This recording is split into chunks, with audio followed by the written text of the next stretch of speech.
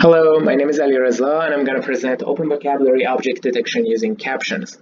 The mainstream approach for object detection is to use supervised learning, which basically means if you want a dog classifier, you need to annotate a lot of dog images with bounding boxes, and even then you would only be able to detect dogs and not any other type of object. Now, if you want a more versatile model that can detect cats as well, you need to double your annotation cost and label a lot of cat images as well, and that doesn't scale well if you want to increase the number of categories.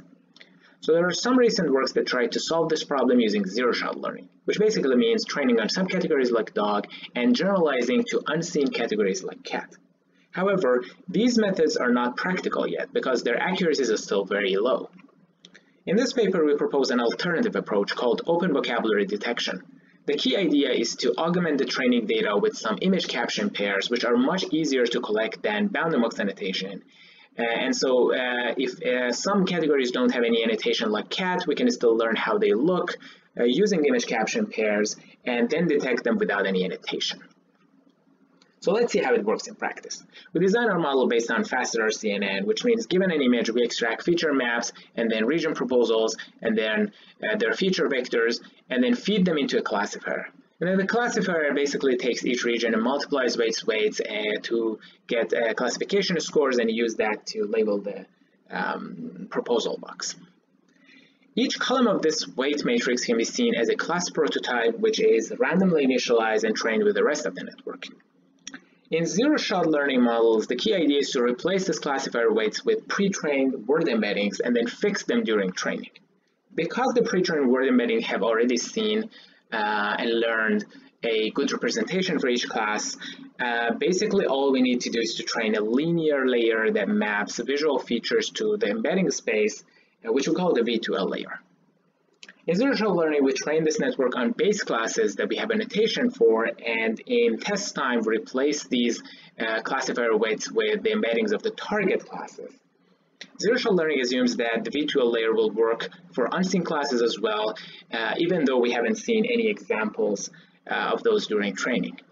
But there's no evidence for that assumption to be true, and in fact, the performance of these models on target classes is usually much worse than the base classes. So the key idea of our work is to pre-train this vision-to-language projection layer as well as its backbone on an open vocabulary image caption dataset. So it can learn the appearance of objects like cat, for which we don't have any annotation. So let's take a closer look. Given an image caption pair in the pre-training data, we extract a feature map and word embeddings and then use a visual grounding mechanism to map each word to its corresponding image region.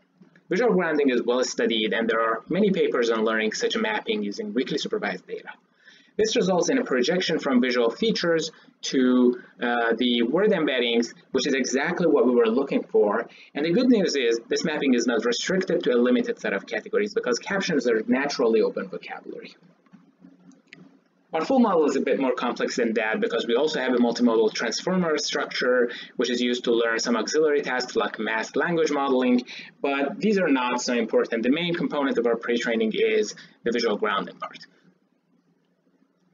Once we learn the backbone and the V2L layer, we use it to initialize a FastRCNN and train it on base class annotations exactly like a regular FastRCNN, with the only difference that we have pre-trained word embeddings at V2L layer and we fix them both during training.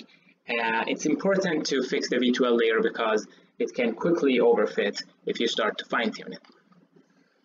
Okay, now let's see some experiments.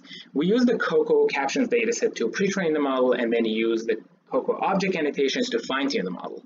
And we only use 48 classes during training. Then we evaluate on 17 other classes to measure the generalization ability of this model. The main result of this paper is that we achieved 27.5% mean average precision on target classes, which is about 3 times higher than the best zero-shot learning approach. And that's mainly because we use captions and zero-shot models can't. So we also compare it to some weakly supervised detection models that can use captions, and we outperform those as well. Here you can see that even though we didn't have any annotation for elephant, airplane, or bus, our model is able to consistently detect those in all video frames and accurately localize them, while a FastRCNN wouldn't be able to detect any of these. Feel free to contact me for any questions. Thank you.